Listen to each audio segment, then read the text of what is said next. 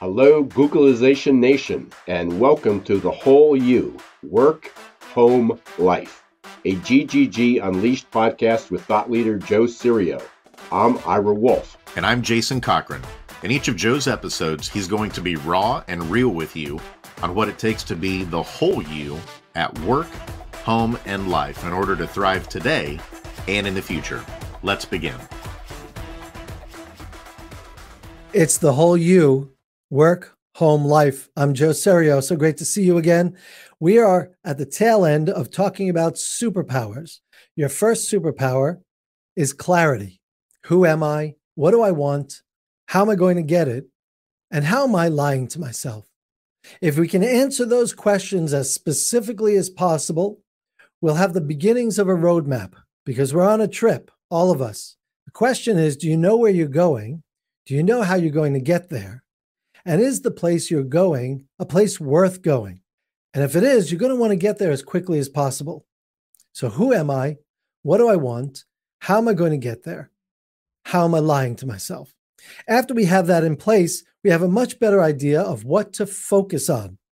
Superpower number 2 is focus. The ability to identify and stay concentrated on a specific task, project, or goal. Today, we're talking about superpower number 3. Superpower number 3 is consistency.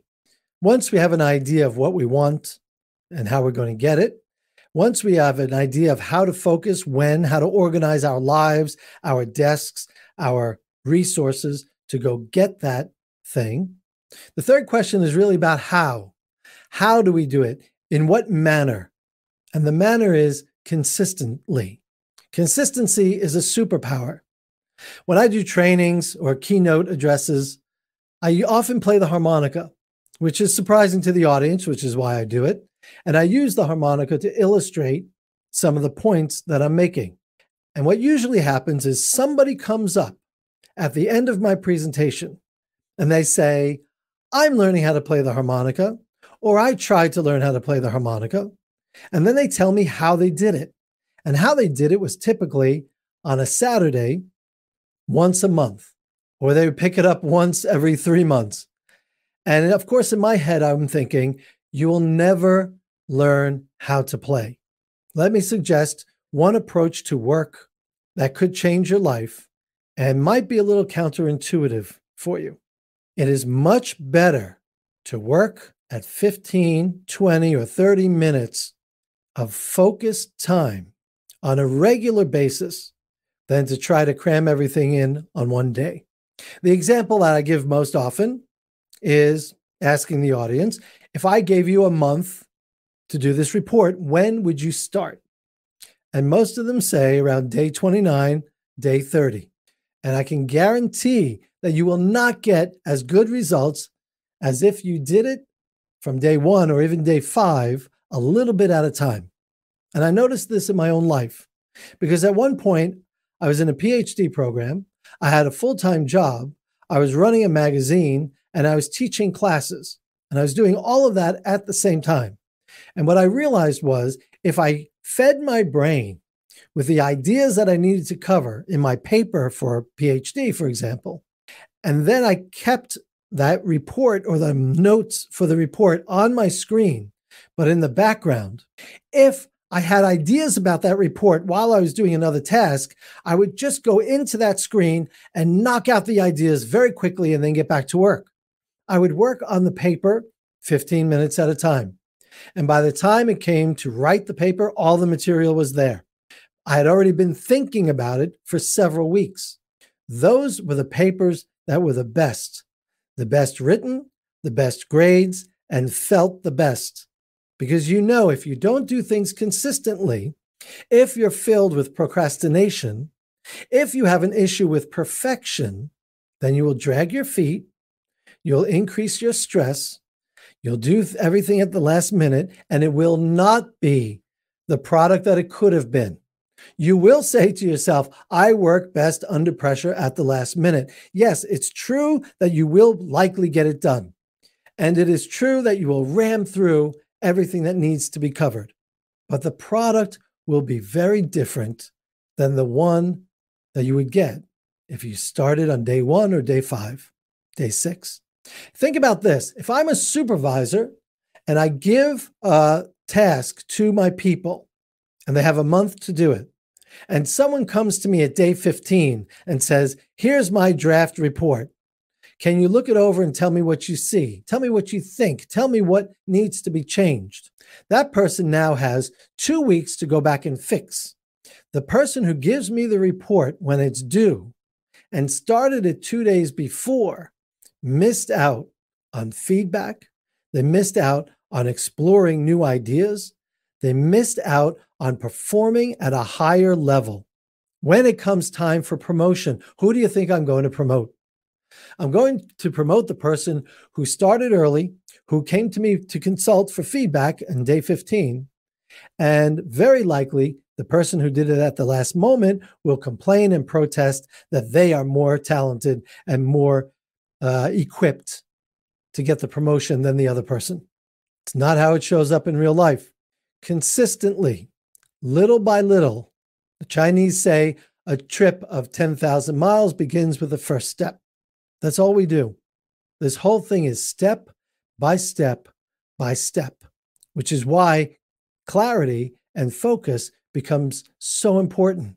Because if we know what we need to do and we can do it consistently, the whole undertaking becomes easier. I'm not saying it won't be a challenge. I'm not saying there won't be difficulty, but the process becomes easier because we're clear and we're moving.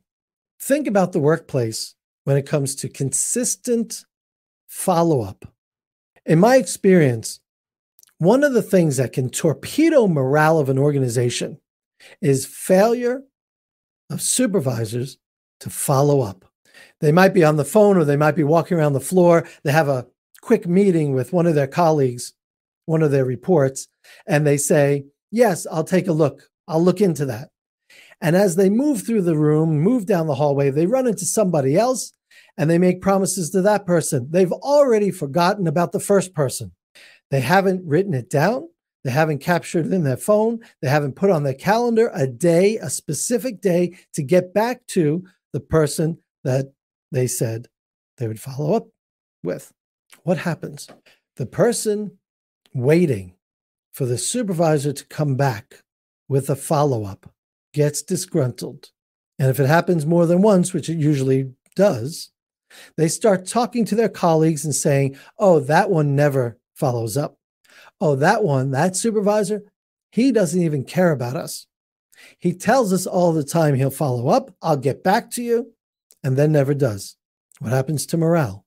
That employee will start walking around and complaining and then say something like, the morale around here is terrible. The morale around here is terrible. And they will say it to anybody who will listen. And the people who listen say, oh, you know what? I didn't even think about the morale around here being terrible. Now you've given me permission to think about how bad the morale is here. The morale indeed begins to collapse. Consistently follow up with your people. Another huge area is change. People are afraid of change. Ask them, they will tell you every time. People are afraid of change.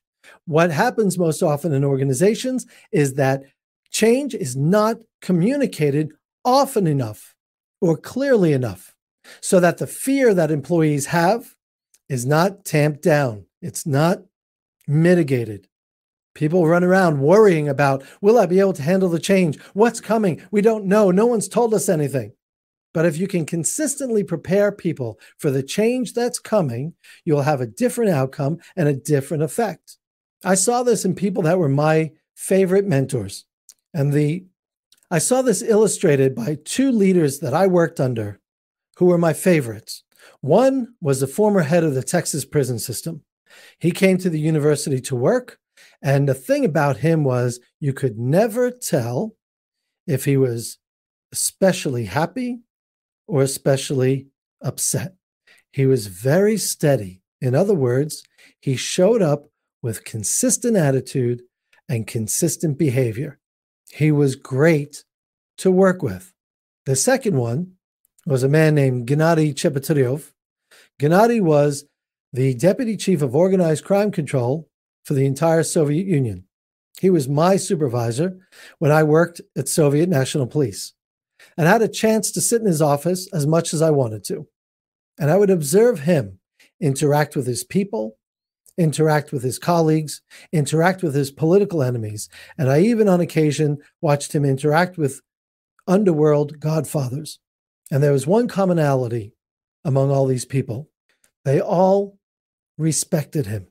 Why? Because he was consistent in his behavior. He was consistent in how he showed up. He was consistent in how he treated people. So, what are you doing with your time? How are you showing up with people around you? Are you following up? Are you erratic or are you steady, like my two mentors? What does consistency look like in your life? And one way to check is, am I making progress? Am I making sufficient progress on the task in front of me at work or at home? That's superpower number 3, consistency. So you have 3 superpowers: clarity, focus, and consistency. Put them all together. Re-examine your situation at work and at home. And I guarantee you that your outcomes will change. Your productivity will improve and increase. You'll feel better. This is the whole you. Work, home, life. I'm Joe Serio. We'll see you next time. That's it for today's episode. Thank you for tuning in and digging deep into what's ahead for your future as the whole you. We'll be back next month with Joe for another episode. But until then, please visit his website for additional information at joeserio.com. And remember, don't let the ship hit your plans.